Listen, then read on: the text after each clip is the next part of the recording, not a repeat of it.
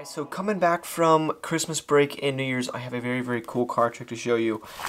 It's very simple. The only thing you'll need is a deck of cards, and then you can go ahead, obviously give the deck a couple shuffles, and then from here what you're going to do is have the spectator go ahead and pick any card they want to from the middle of the deck. So let's say they were to pick this card here. Now I'm going to go and speed up the camera in just a second, but let's say this is going to be your guys' card for the trick. Now I'm going to go ahead and leave this card off to the side. I'm going to speed up the camera in just a moment, and what we're going to do is deal the cards into 4 separate piles.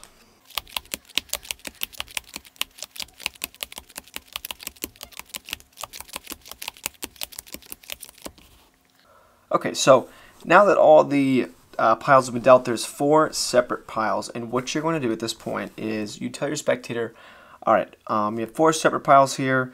What you're going to do is you're going to put your selected card on top of any pile that you want, and then you can reorganize them to make an entire deck, whichever way you like. So let's say, for example, you were to put the card here. The next thing you do is, if you wanted to, you can grab this pile, put it on top. You could grab this pile, put it on top. You could even grab this pile, put that on top of something else. Anyways, the whole thing is you rearrange the packets in whichever way you liked. In the moment, snap my fingers, I'm going to go ahead and turn the cards, the deck around. I'm going to go through the deck just so casually looking at the cards, and I'm going to tell you right now that the card you selected was the Ace of Hearts. So if I go through, I should be able to find the Ace of Hearts right there, and that is the trick.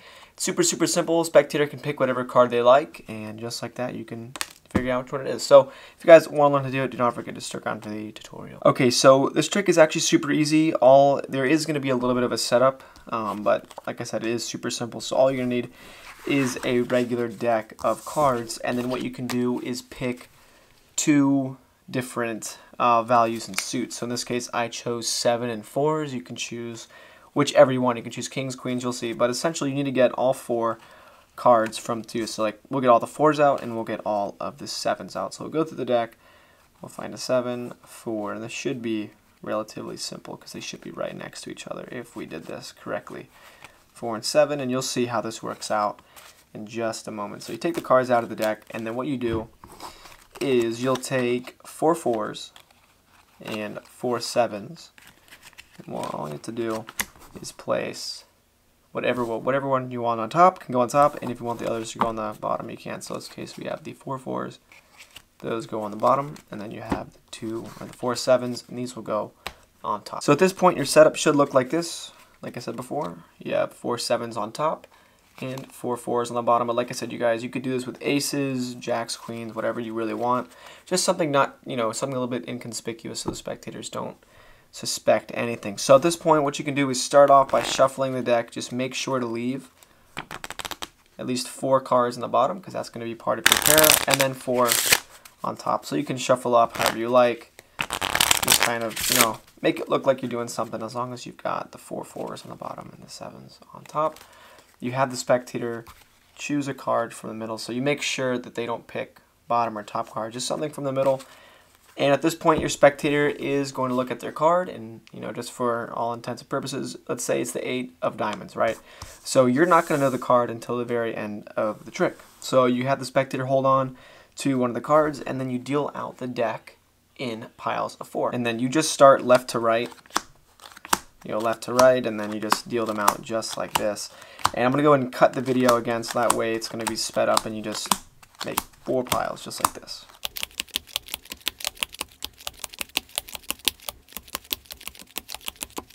Alright, so at this point, all you do is you square up the piles and you explain to your spectators how it's going to work.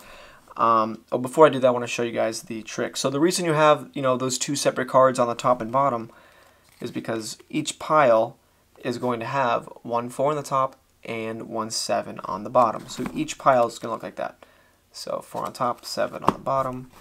Same exact thing for every single pile. And the reason that is important is because at the very end of this, you'll tell your spectators to place their card on whatever pile they want to. So let's say in this case it's the 8 of diamonds.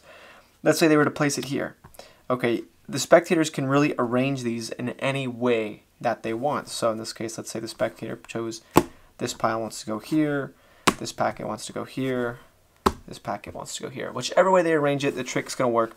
All you're looking for when you spread the deck, and again, there's a 7 on the bottom, there's going to be a 4 on the top, and now the interesting part is their card is going to be in between a 4 and a 7. So you're looking through the deck, 4 and a 7. You see these two are right next to each other, so this means that the card isn't obviously between them. But if you keep going through 4 and a 7, it's not there. Keep scrolling, keep going, keep going. There is a 4 and a 7, just like this, but they are not together. So as you guys can see, the card that is sandwiched in between the 4 and the 7 is actually going to be the Spectator's 8 of diamonds. So that is the trick, guys. You're looking for the card that's in between these two pairs right here, and that's how you'll know when you find it. It's super simple. You can use any cards. And leave me down below in the comments any sort of video suggestions, what you guys want to see, maybe some tricks that I haven't gone over on the channel already. And I'll see you guys in the next video. As always, thanks for watching.